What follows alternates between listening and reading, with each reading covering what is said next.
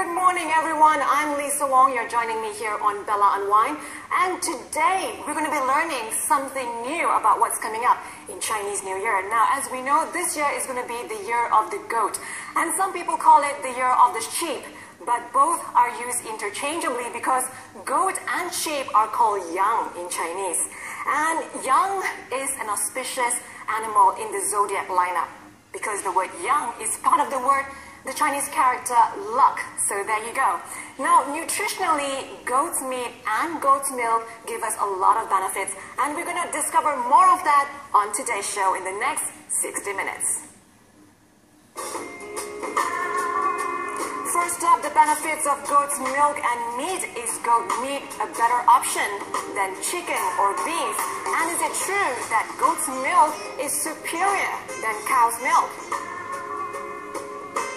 Plus, Cleopatra has been rumored to bathe in donkey's milk to preserve her legendary beauty. Is goat's milk any better? We'll learn how to make soap out of goat's milk for smooth, glowing skin. We'll also learn how to cook goat's meat in a mouth-watering dish. Now, this is going to be useful because coming up, you can serve this during Chinese New Year. And, there is also this confusion between goat's meat, there's also mutton, and there's lamb. So what are the differences? Well, we know goat's meat is just goat's meat. Lamb is a baby sheep. And what do you call sheep's meat? Sheep's meat. And mutton is the meat of an adult sheep. So there you go, the differences. But we're going to find out more about the nutrition values coming up.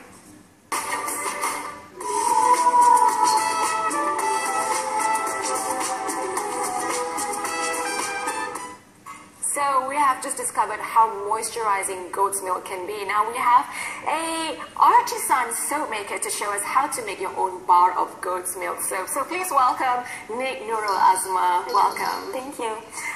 What are you going to show us today? Okay, today I'm going to show how to make goat's milk. Okay. Using cold process method. All right. Cold process. What is cold process? Okay, there's several types of methods of how to make soap. Cold process is the most popular in the West. Okay. Yeah, so it's catching up here in Malaysia. The reason being?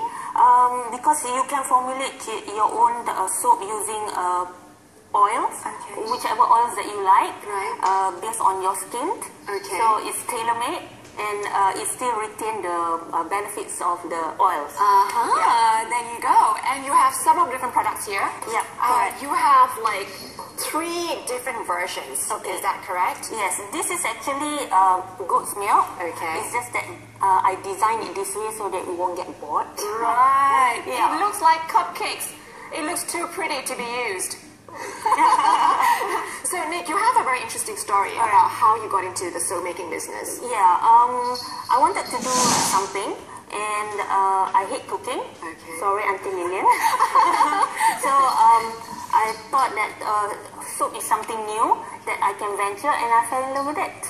Wow, all right. So teach us how. What is your first step? Okay, first step is that you need to froze your milk. So this milk, I got it from goat's farm in the Klang Valley. Right. Yeah.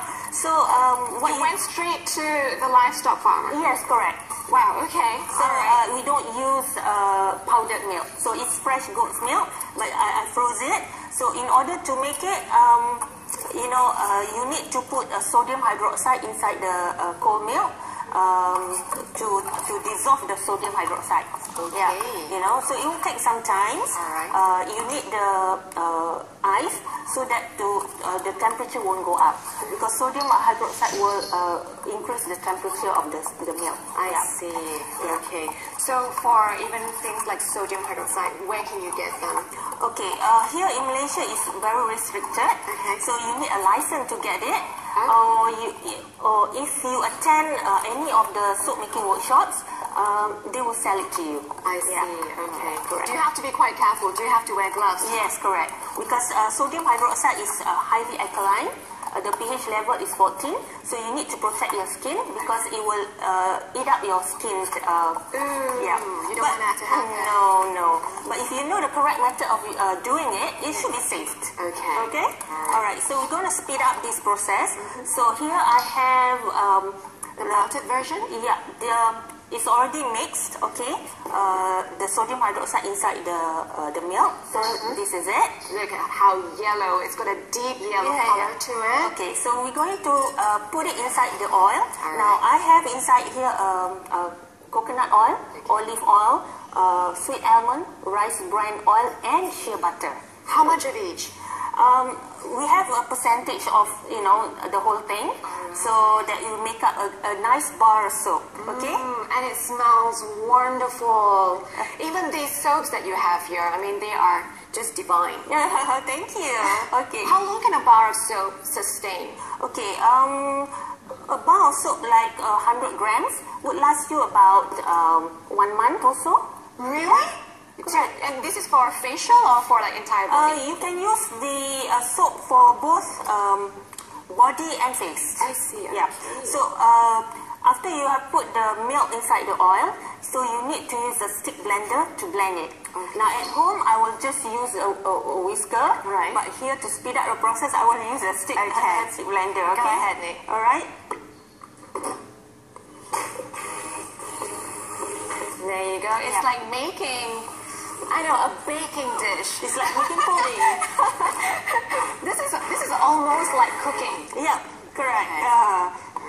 So when you use a bar of soap, things that you have homemade, how long can you use it for? Before some people have it kind of stashed on their shelf once it's open. Okay. For handmade soap, you need to be to put it in a soap dish after you use it so that it will dry. Okay.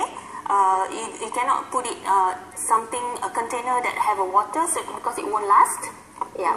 So goat's milk is actually very good for the skin because it contains lactic acid, which removes dead skin cells. Okay. And it contains vitamin A, so that is good for lines and wrinkles. All right. So it does protect and preserve our beauty. Yes, well, correct. Nick, you know what? We took our cameras to the streets to ask people, would you use goat's milk for beauty? Take a look.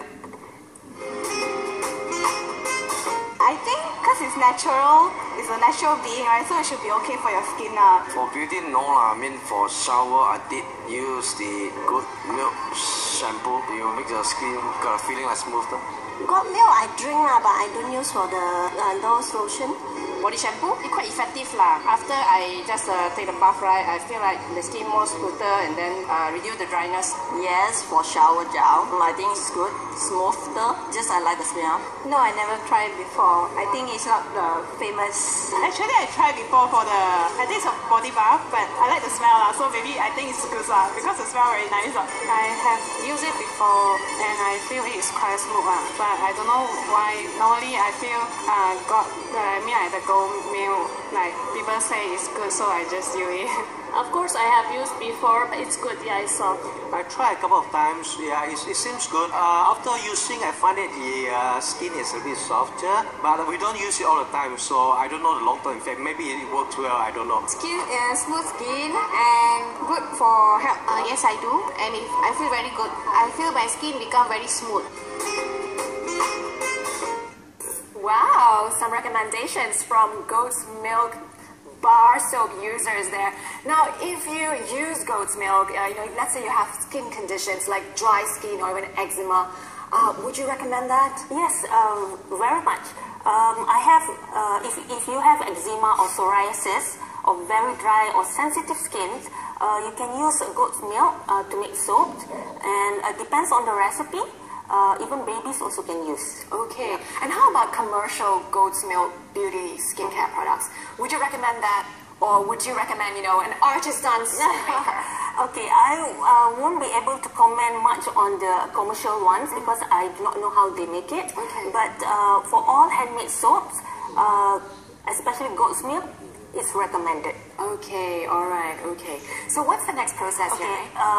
After it has thickened up, so what we're going to do is that we're going to add rosemary essential oils. Now, rosemary essential oil is good for stimulating, okay, and it gives a nice smell. Oh, definitely. Yeah, okay. It is beautiful smelling. Yeah. And for this, how long did you leave it to set? We can put it already inside the mold. Alright. Okay. Inside the mold. Okay. So what's a lot of lavender oil that you use there? At least, you know. This one is rosemary. Rosemary. Okay. But you can use any types of essential oils that that you like. Okay. Yeah. Okay. So here we're going to put inside the mold. This is called a log mold or a loaf mold. Okay. So yeah. So how long would the entire process of making your own bar of soap be? Very fast, just like we have done here. Okay. You know, it's very fast. So this is, you let it set for 24 to 48 hours. All right. Okay?